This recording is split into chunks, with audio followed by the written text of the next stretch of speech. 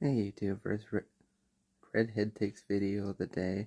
Yesterday we saw what could be the revelation of Christian Watson.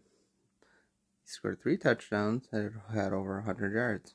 He did have a couple drops at key moments in the game that could have been the difference of a win or loss, but he still came through when he most needed to. I don't want to say he's fully come out, but at the very least he's shown signs of life.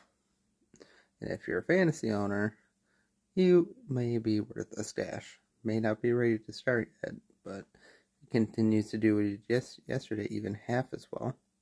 He's definitely worth a fantasy option going forward. And just for the Packers going forward, he looks like he could be the answer. But let me know what you think of his performance yesterday and whether he has anything going forward.